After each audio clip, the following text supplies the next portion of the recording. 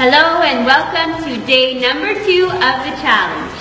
Today we have a special guest with us, my mom.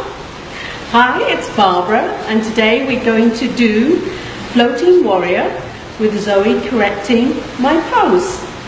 So for today's practice, you'll just need your yoga mat and a sturdy chair, and once you've got that all set up, we will meet you on there. Welcome. So let's get started with the chair over to the right hand side. We'll step our right foot out with the toes pointing to the chair and the left foot back with those left toes pointing to the long edge of our mat. Stretch the arms out nice and wide, relax the shoulders back and down, and then lunge deep into that right knee. We want to make sure the right knee is tracking right in line with our middle toe, so it's staying nice and open over the ankle. See if we can slide the shoulders a little bit further back so that they stack right on top of the pelvis. So you want to think the sternum, center of our chest, is lined up with the pubic bone. Take a couple nice deep breaths here, really energizing through the legs and the arms, preparing to get into our floating warrior.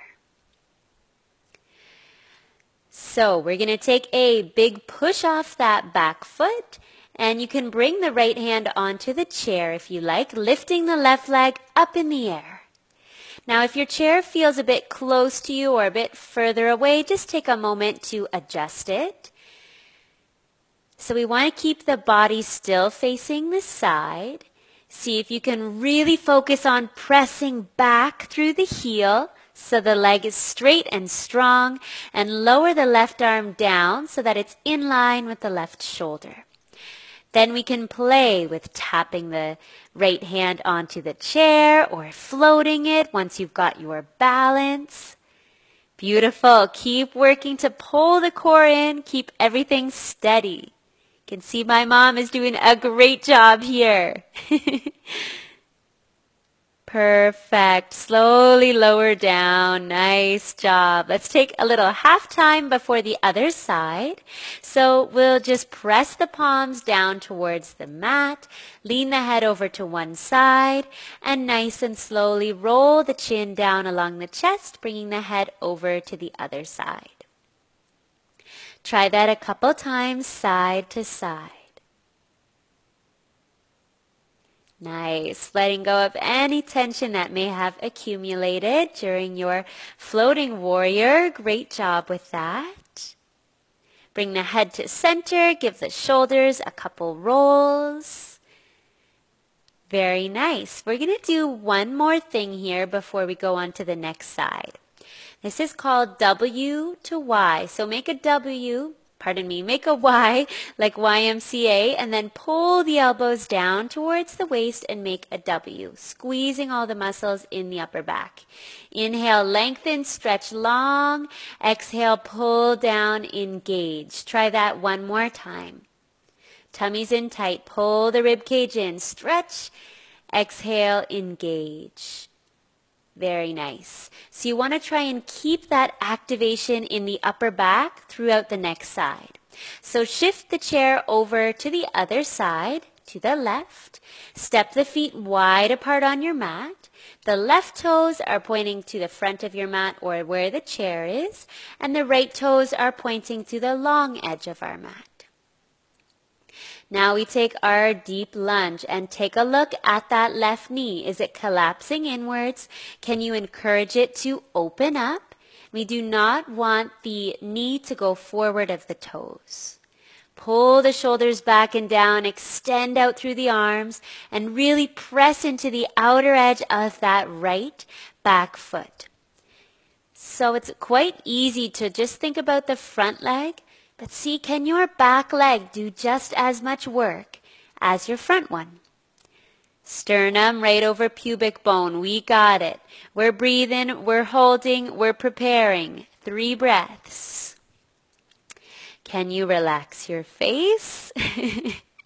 Can you find the joy in this pose? And get ready, now you know what's coming. Big push off, bring the left hand onto the chair, adjust it if you need to. Power up that right leg. Power it up, super strong. Feel the entire leg and your glute engage. Everything is nice and tight. The right arm level with the right shoulder, working to keep our neck long and the shoulders relaxed.